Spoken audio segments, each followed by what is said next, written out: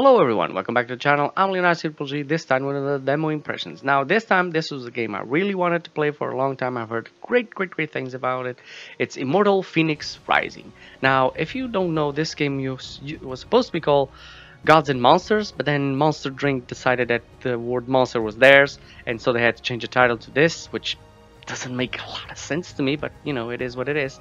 Also, this game was made by Ubisoft Quebec, and you know, people tend to have not great opinions about Ubisoft games because, you know, bugs and all that. But this is a really good game.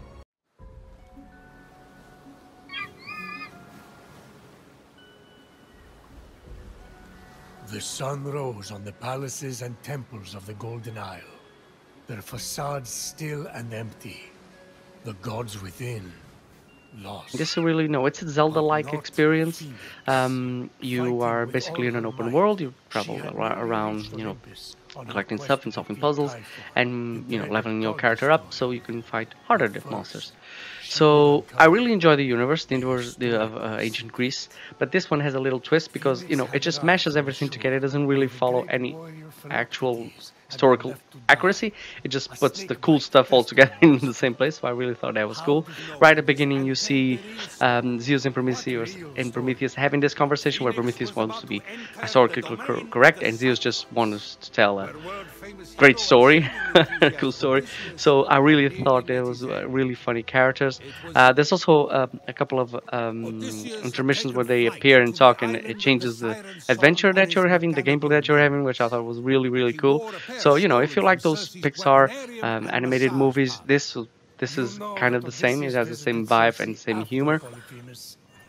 Phoenix was not so lucky. Wingless, she just had to believe. Overall, the character moves wonderfully. You know, the animation is very cool. The commands are very responsive. And controls had a little bit of problem. I mean, I used the default setting, which is R1 and R2 were your hits, where I'm more accustomed to having the buttons, you know, the square and the triangle being the hits and not the triggers. But I decided to try the default set just to, you know, see how it will work, and it doesn't work for me. It really doesn't work for me. I don't like triggers to be the hits. I like the buttons to be the hits, but that's just me. That's my personal preference. But like I said, animation is cool. The colors of the universe are very cool. You know, it reminds you a little bit of Zelda or Genshin. I think games nowadays are really deciding to go to that cartoon aesthetic, which I really like. I mean, at least for the demographic they're trying to do, for children. In other most grown-up games, no. But you know, it's a really fun game. It's fun to play. It's fun to explore.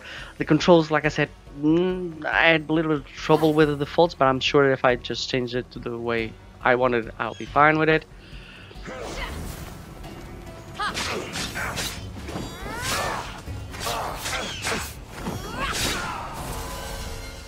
There are a few puzzles. Most of them are pretty basic, pretty easy to do, but there was one that was in the demo there I had to shoot an arrow through some rings and then activate a bonfire, and that was really complicated. I had to try, like, I don't know, about 10 times before I could figure out what the hell it was supposed to do or how I was supposed to do it, because the camera angle is not optimal. I have to compensate a little bit because the arrow is not on the center of the screen, it's a little bit lower. And also had camera issues fighting the boss at the end, the Cyclops at the end, because the camera doesn't auto adjust that fast or that easily. You have to adjust it manually, especially when you go under the Cyclops, when you go under his legs to escape an attack. So you have to pan the camera yourself manually to make it work. So yeah, I had a little bit of troubles with that.